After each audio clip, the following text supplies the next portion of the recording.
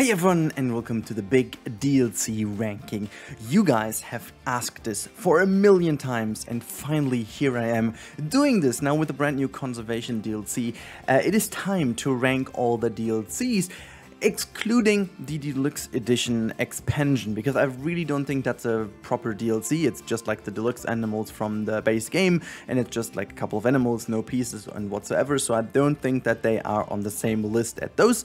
And so let's get started. I would say we are going to put the ones from 1 to 10 over here. That's 10 packs we have in the list over here. Now I'm not going to differ between the animal packs and the normal packs, simply because I think they have their own right to exist, and hence I'm going to basically do the same, even though cost-wise they are different. But I think just to rank them, I'm purely going to ignore the price. I'm going to ignore if it's an animal pack or not. I'm just talking you through why I think the pack is where it is. Okay, so let's start things off with the first one.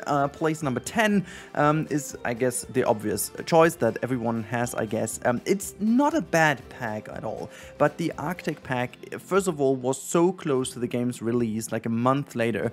It really felt like they excluded that on purpose to just have a first DLC around Christmas, which from a business perspective makes a lot of sense, but this one is purely about the polar bear. So if you want to have a polar bear and you live through the polar bear gate back then, as we have with this huge requirements and stuff, you need to grab that pack. Alongside this, there's the Arctic wolf, I think the Dole sheep, and the reindeer.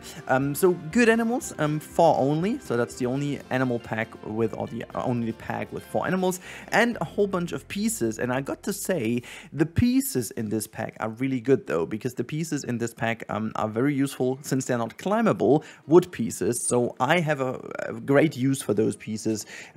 However, the pack surely doesn't have the same quality as all the other packs, whether it's going to be for usability in terms of the animals or usability in terms of the pieces. So that's why it's a well-deserved number 10, even though it's not a bad pack. So all packs are kind of good, but this is my least favorite pack. And again, this is purely my own opinion. So let's go through the packs. Now, number 9, I'm afraid, is the Southeast Asia Animal Pack. Now, from here on, it's going to be very hard. The difference between all the packs I'm mentioning up until place number 4 is super short and super small. I really switch them quite often, but here's the reason why the Southeast Animal Pack is my least favorite one. Now, we have a couple of really cool animals that were brought with this pack, and a couple of really cool enrichment pieces, but the range of animals really didn't feel like so super new. We've got some cats and we've got some bears, and you know, it felt like we have had all these things already in the game. So there was really not that much new to the game, whether it's going to be in you know, in terms of animations or in terms of usability for specific habitats or for a specific region, because at this point we already had quite some Asian animals in the game. I know that a lot of people wanted more Asian animals because obviously Asia is one of the richest areas of the world when it comes to animals, but that is number 9. Going on with number 8 is, yeah, it's the Wetlands Animal Pack. Now, don't get me wrong, I think the roster in this pack is fantastic. I think this is a really good pack in terms of adding to the game's experience overall. I also like the quality of the animals, the rigging and the animations, and the overall, you know, design is really cool. It's just like that. Not all of them just kind of kick me off that much. Like it's really, I love them. I love the platypus, I love the capybara, the water buffalo and stuff. It's really a good pack, and a lot of cool animals are within that pack, including the crane, for example. Some very useful ones, but just in a greater scheme in terms of what does it add to the game, it's just number 8 for me. But it could have well been number 5 instead. As I said, they're all so close together, and from number 4 on we go into another region, I would say.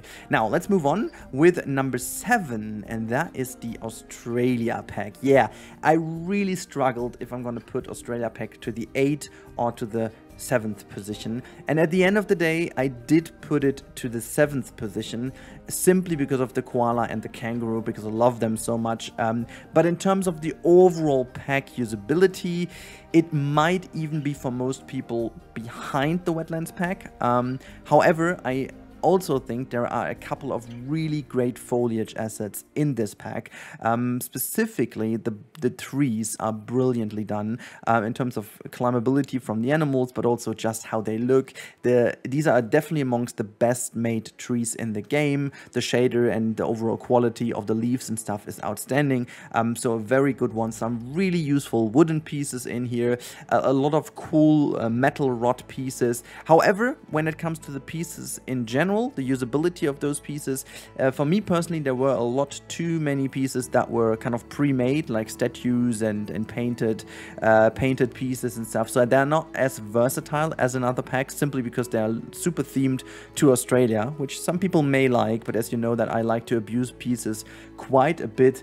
That's why maybe this is not my favorite. Definitely from the 5 animal plus pieces packs, this is definitely my least favorite one. Other than obviously the Arctic pack, but I don't count that one really, so the newer ones, this is my least favorite. Anyhow, so let's move on to the 6th place, and that is the other animal pack. Yeah, surprisingly, the North America animal pack is my favorite of the 3 animal packs we have so far. Now, the reason why I do actually put this at the highest point of those is simply because of the choice of animals. I think the choice of animals in here is really cool, and the North American continent was really lacking in the game. So that is why I think in overall to just add to your game, I think this is the pack to go when you want to have more animals, because they add a whole roster of new animals. They have dive ability in there. They have some big ones in there with like the moose. They have some really cool things in like the beaver, as well as you can see over here, but we also have like the sea lion. So really cool stuff. A lot of different animals in here that you can definitely use very well in your zoos, and I guess in terms of, as I said, adding to the roster of animals in the game, that is the pack to go. That's why it's on number 6 for me. Okay, coming now up number 5, and as I said, from number 8 to number 5, everything was super close. You could have exchanged them in whatever order you do, and I potentially would have agreed to your list. But in my list, number 5 is the South America animal pack, or the South America pack, not animal pack, South America pack, in which we had a very nice addition of the capuchin monkeys, and also, as you can see, the jaguar, which at that point was a very high requested one. We had the llama, which is another funky animal we had in there. So that is good. The choice of animals was good, but the beast mode activated on this pack was definitely the foliage.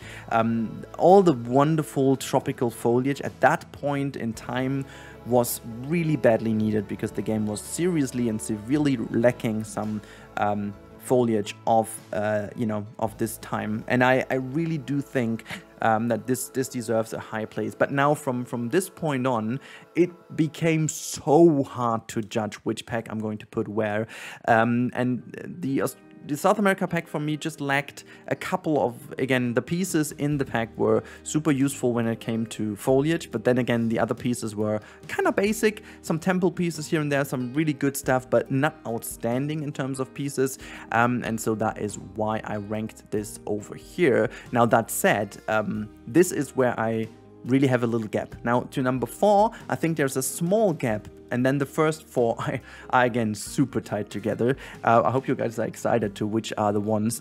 It was really hard to judge them, but that shows how good the quality of all the packs is. So yeah, we're right in there. We're going on now with number 4, and that is the latest release, the Conservation Pack. Now, this might be a strange one, because I think after the initial launch of the pack and the announcement, I thought it has good chances to be my number 1. The longer I had the pack, unfortunately, it moved down the order a little bit, mainly actually because of 2 things. The first thing being is the animal roster. Now, as much as I love the siamang, and I do get the arguing for the Przewalski horse, it is just not as useful for me personally, for my zoos. I basically only think I'm going to use the siamang quite often, but other than that, it is really not my personal pack in terms of the animals included. That is a super subjective thing. And the second thing is just the amount of pieces and the animations or the brachiation of the siamang. So those two things are a little bit of a letdown for me. However, I ranked this at 4th, so that really shows you how good the pack is. And I basically gave it a higher positioning because usually I would have put that even behind the South America pack. But the reason why I ranked this here is because of the quality of the pieces. Yes, we could have had a couple more pieces. This is unfortunately the pack with the least amount of scenery items to it, but the quality of those pieces is just outstanding. The usability, the flexi-color, like this pack, if you compare that directly to the South American pack, has the great advantage of there are a couple less pieces in there, but overall a lot more useful, simply because, for example, the temple pieces of the South America pack were in two variants, one a non-flexicolor one and the other one was a flexicolor one, so that doubled the amount of temple pieces from, I guess, 12 to 24. But the 12 pieces you got in addition were basically pointless, because you could have just repainted the flexicolor one in exactly the color that the original set was in. So this kind of stuff didn't really happen in here, and so on that often. There are a couple of little examples though, but they were a lot better now in making it super useful. And there are like only 2 pieces I would point out that are really not useful, like for example the insect hotel, because it's like fully designed, you can't really do anything else with it. But other than that, I really like the pack for what it is. I think it's a very solid overall pack, but it's just behind the other 3, in which order ever we're going to have them. But a good job of Frontier here, a really decent pack, and it shows that even the newest pack can rank very high in the order. So let's move on with the next one, which is the Africa pack. Yeah, the Africa pack is really, really special. It could have easily been number 1, but there are just 2 packs that are even better than this for me. Now, the Africa pack came with maybe the most useful assets in the game, or pieces in the game, with the DLC pieces, and it came with some very great animals. Now, as you can see in this artwork over here, the meerkat is obviously one of the coolest animals added. This was the smallest animal at that point, before they added the prairie dog, with a whole new mechanic with the burrowing. Then we got the African penguin. We got the, obviously it's not related to the to the DLC, but then afterwards we got the change in terms of the diving requirement with the African penguin. So really cool stuff. We've got the rhino in here. So very, very, very, very good pack. I really can't tell you. I think it's overall the choice of animals, perfection, and the pieces really, really up there. Really, really up there. I just really love this pack, and I can 100% recommend that. If you need to choose one and you grab this one, you did it right. It's perfect. So number 3 is that. So a well-deserved 3rd position here. And now let's get to number 2. The runner-up is the Planet Zoo Europe pack. Now that, my friends, that was a very, very hard decision to put that on 2nd, because it could have been 1st spot easily, but there's a reason why it isn't, and it's a more or less pointless one, but the reason why is because there's no diving animal in this pack. That is the only reason why I put this there. I couldn't find another, full stop. So the animal quality in this pack is outstanding, and this is how things can change. When the pack was announced, I easily thought that's gonna be my least favorite pack. Boom, that's it. I even expressed that on a video and in a stream. I was really concerned about this pack. First of all, being from Europe, all these animals are not really, like, they are not really kind of special for me, but the way they have just realized them in the game, especially the lynx, is by far the best big cat we have in the game, by far. Really, really dope design.